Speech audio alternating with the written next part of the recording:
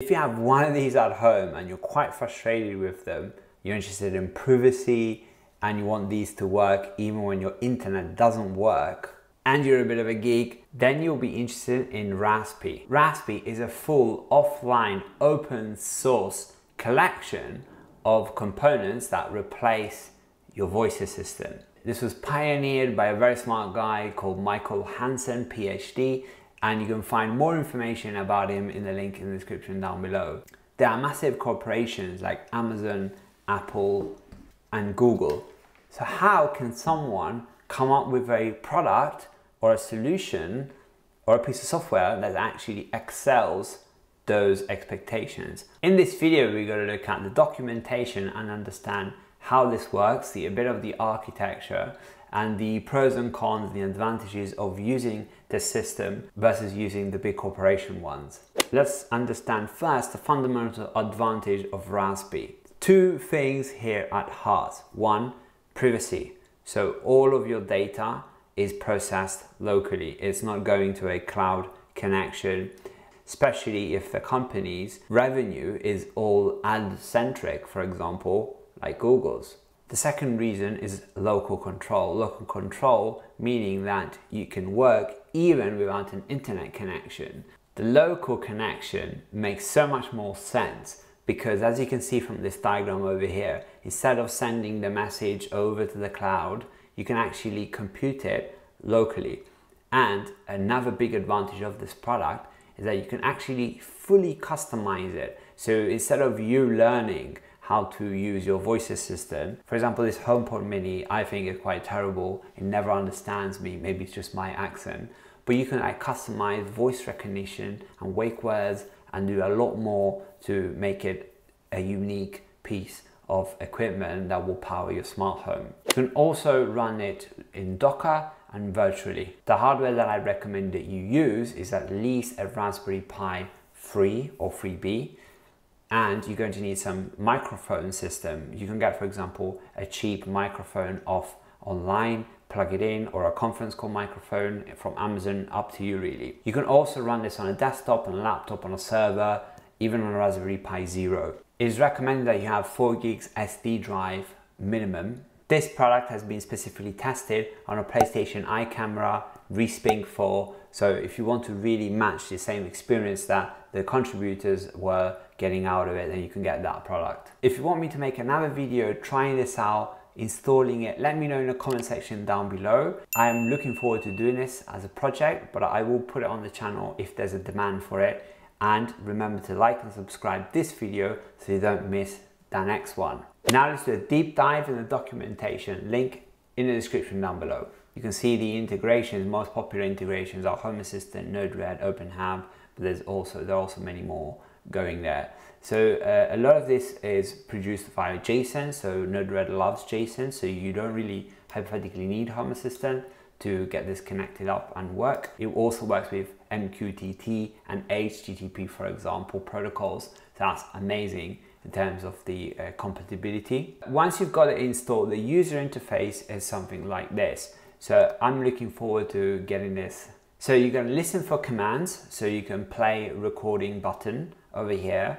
You can try and test out the wake up functionality. So the wake up is, for example, hey, and whatever you say to wake up your voice assistant.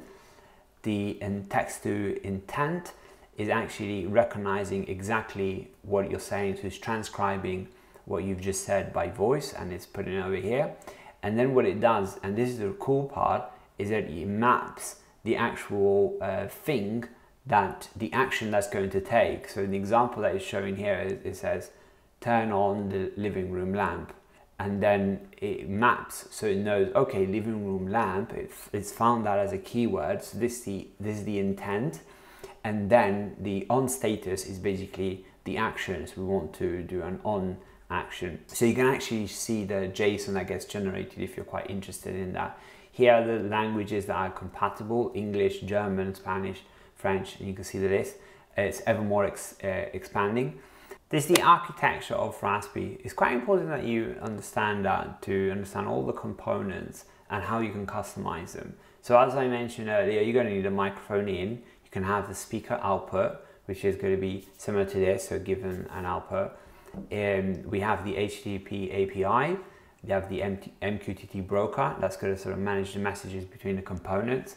We have speech, intent, text-to-speech, wake word, and dialogue. So those are 4, 5, 6 components that are highly customizable, to be honest. Obviously, this is intended for someone that's hands-on, a bit of a geek. It's not to the point where any casual user can like pick up this, for example, and use it and plug it in.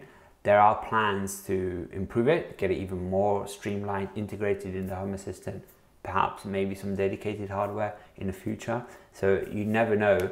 But for now, if you're into Home Assistant or Node-RED, I'm pretty sure you can take this project on and it will be actually amazing. So you can see some customization in the wake word page, which gives you an understanding of what type of training you can do to the model. And you can see the actual wake word over here. And you can see sort of the profile and the customization that you can actually do. Speech to text is similar to a text to speech that you can actually do thanks to Nabukaza. I'm using this, for example, with these Google Minis, so you can tell basically and announce and broadcast things. So you can do something similar over here. This also screen over here is quite important. It shows you all of the components and you can actually pick and choose, so it's highly customizable. You can decide to change your speech to text component to something completely different. Another really awesome feature is the training. So you can actually train this voice assistant to respond to anything you want. There's a .ini file called sentences.ini, and you can actually use this editor over here. And this tutorial sort of explains how you can actually create your own sentences. So you can see that the square brackets capture a tag, which then is referenced and used. So it says, for example, get time, and then you can put in any type of expression that you use, or what time it is, tell me the time. And you can build this all up. Obviously, these massive corporations have a huge library of commands, and it is obviously a challenge for you to build your own ini command. But thanks to open source and sharing, there is no reason why you can't get a massive library built within the community. But you can also add your own, which will be fantastic. So you can test a lot of these things thanks to the wake up, the playing the recording. So it's going to play you back what it heard.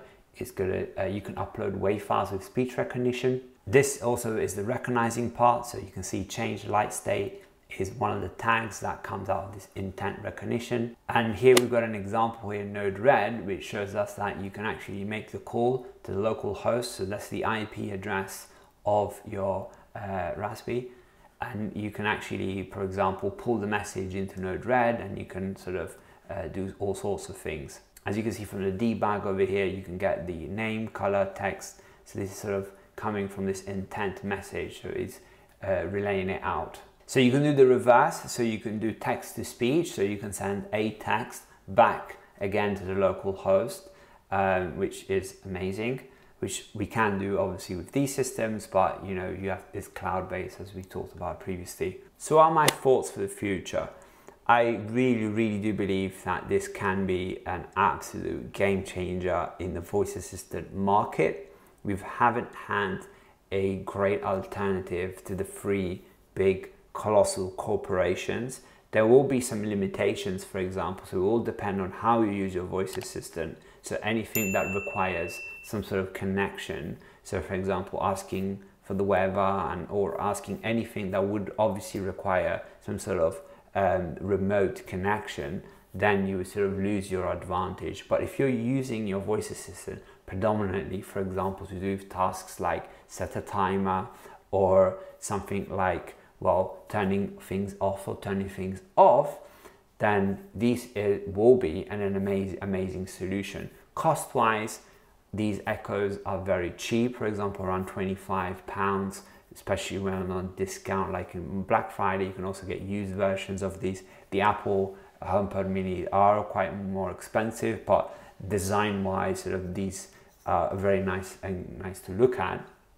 Obviously, having a Raspberry Pi around with a hacky conference call microphone on top is not going to actually look good as any of these products over here. So what the challenge is going to be for this product to go, you know, wide in the market is how do you actually make it a bit more appealing? How do you hide it in a way, or maybe have some integrated speakers in the wall system? That would be an amazing option if you had that option, if you were doing a refurbishment and you wanted some integrated speakers. So that's going to be food for thought for the future. Could the software run on other devices in the future? We'll see. Again, if you want to see a full installation of this product, let me know in the comment section down below. I will leave you in the next video. This is Joe from Smart Makers.